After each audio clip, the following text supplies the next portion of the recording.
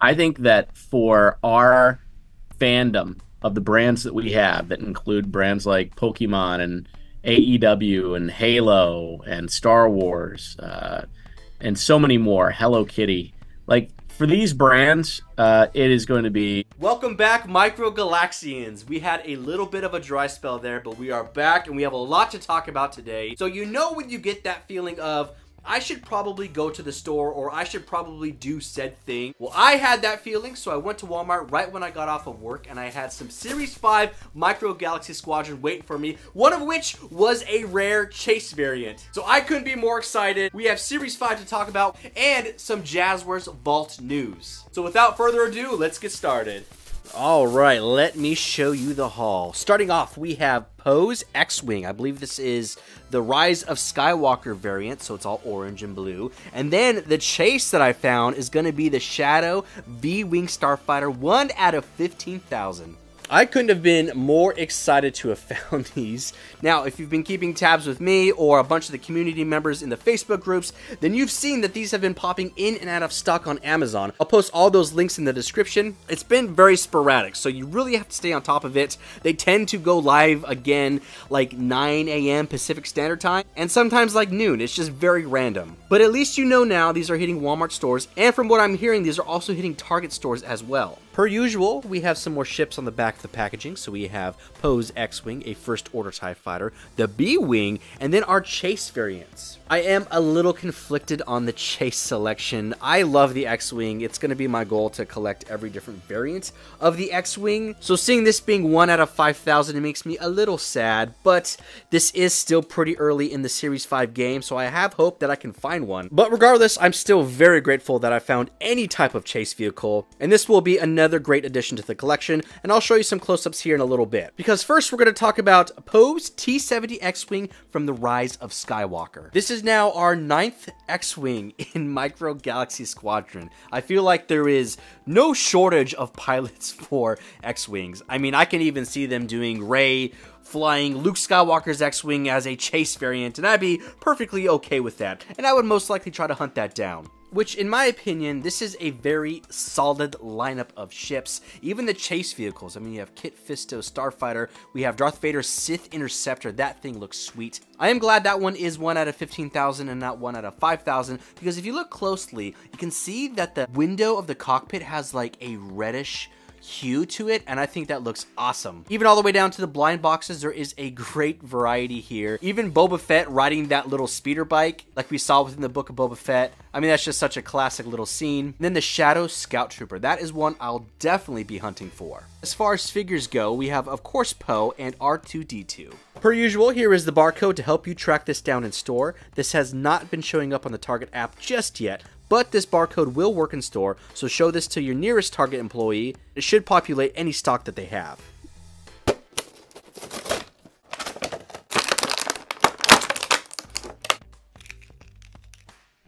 Here it is out of the packaging, another beautiful X-Wing to the collection. There is nothing new or unusual about this sculpt. It's going to be the exact same thing that we saw within the black one. Again, he does come with R2-D2, which we see within the film. It's crazy to think about, actually. R2-D2 has seen some stuff. I mean, if droids could talk, I would want to be in the room hearing the stories that R2-D2 has. I mean, all the way from young Annie in the Naboo Starfighter, Anakin as an adult, Luke Skywalker, and now riding with Poe Dameron. I mean, that is quite the resume, let me tell you.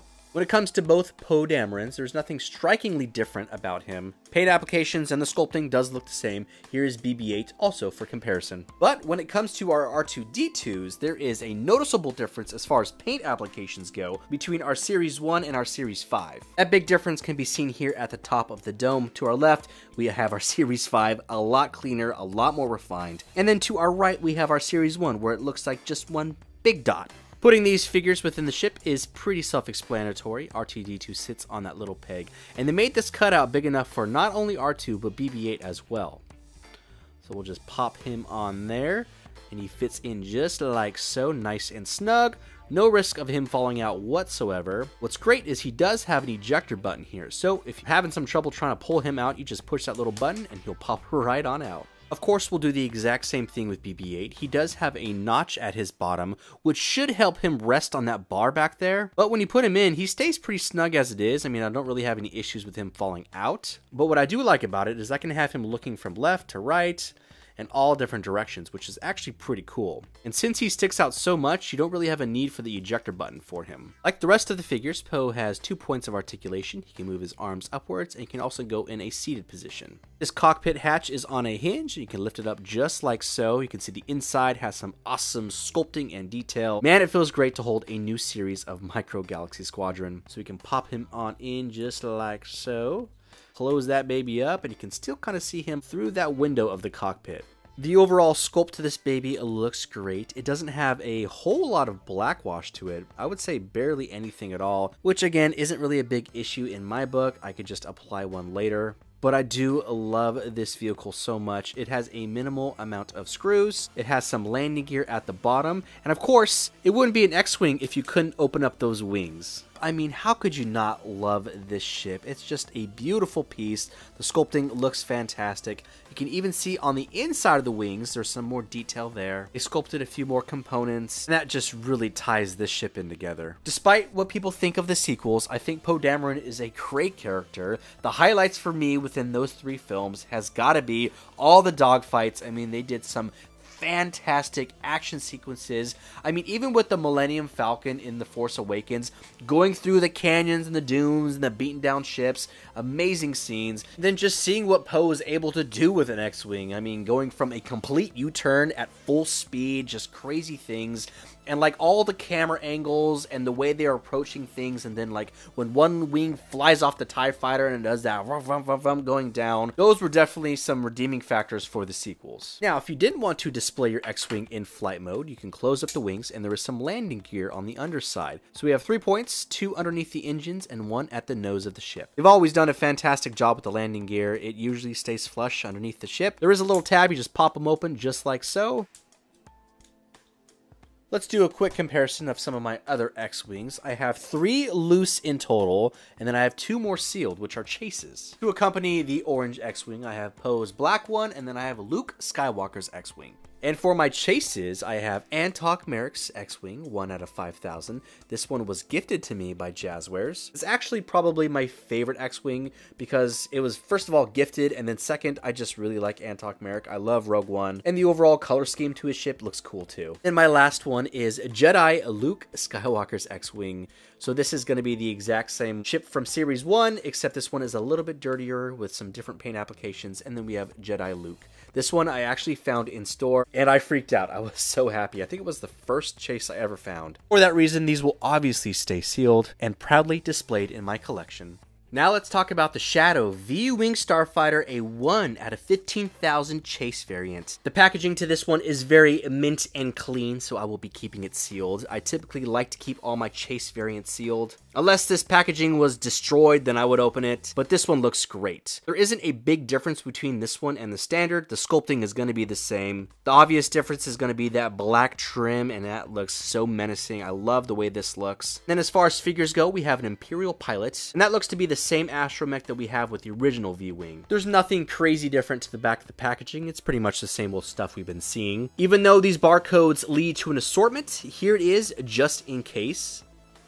Since I'm not taking this baby out of the packaging, here is the best you're going to get as far as comparisons. You can see the biggest difference is going to be the color scheme between both ships. And then figure-wise, they are the exact same sculpts. Astromechs are the same paint apps. The pilots are different. The Shadow Starfighter has that black jumpsuit, looks really great, and a little bit of a darker orange visor, which is super fitting for this pilot. Now let's talk Jazwares Vault news. If you've been keeping tabs with me or Jazwares, then you saw that they released a lot of information just this week alone. In fact, just the past few days. So the official launch for the Vault is going to be next Wednesday, 3/27 at 9 a.m. Pacific Standard Time. They've already teased us with a number of toys that are going to be released at launch. We have 2 offerings from Micro Galaxy Squadron. One of them is like a big AT-AT pack. Comes with 2 snow speeders, 2 speeder bikes, and like a bunch of different figures. And of course, the walker itself. We also have a complete Series 3 Scout class. It comes with an amazing box. All the figures are lined up. It looks beautiful. We have an AEW figure, a Fortnite figure, and a new deco for the Call of Duty Ghost. Check out these highlights of Jeremy's interview with Comic Book announcing the vault. The Jazwares Vault is an online destination for collectors to get exclusive, cool toys, and more.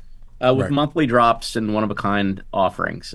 It's going to be a very immersive, direct-to-consumer ecosystem and program that we're developing. So I think that for our fandom of the brands that we have, that include brands like Pokemon and AEW and Halo and Star Wars and so many more, Hello Kitty, like for these brands, it is going to be a cornucopia of fun, good times, wonderful things, and we're going to delight our fans, that's for sure. That some of these games are the biggest revenue drivers of all time. Yep. Interestingly enough, the number 1 and number 2 largest revenue drivers of all time are Pokemon and Hello Kitty. And you'll be seeing those on the vault as well. Brands like AEW and brands like Halo and Call of Duty and some of these other critical brands that we have, it's just going to be a lot of fun. We want to have fun. We're toy people. We know that the fans of these brands want to also have fun, so just expect that. Expect that, and we're going to do it. Sometimes we'll announce what we're doing ahead of time, and other times just wake up and bam, it's going to be right there. I love it. Get ready, get excited. It's all finally happening. I'll post a link to the Jazwares Vault. Make sure you sign up for their email and then create an account if you can. Put all your information in there so you're ready to rock, because all these offerings are going to be limited. Some as small as 3,000. But guess what? That's not all. Jazwares also announced the new ATTE and the Ghost, which is on display at the New York Empire State Building, which is pretty fitting, the Empire State Building. But there is a booth dedicated to Micro Galaxy Squadron, and they're all on display. And man, these new offerings look great. That is it, everyone. I hope you enjoyed this unboxing, review, and information dump on the new Jazwares Vault. I'm excited to see what is in store for us, especially when it comes to Halo and Pokemon. When it comes to my final thoughts on Poe's X-Wing, I think it's another great piece. If you like the previous X-Wings, then you're gonna like this one as well. Be sure to connect with me on Instagram and TikTok to stay up to date when new things drop, like Micro Galaxy Squadron and the new Jazwares Vault. I also post toy photography and toy videos. If you did enjoy this unboxing, review, and information dump, then be sure to like and subscribe. It helps out the channel and it lets me know I'm doing a good job. Until then, collectors, I'll see y'all in the next video.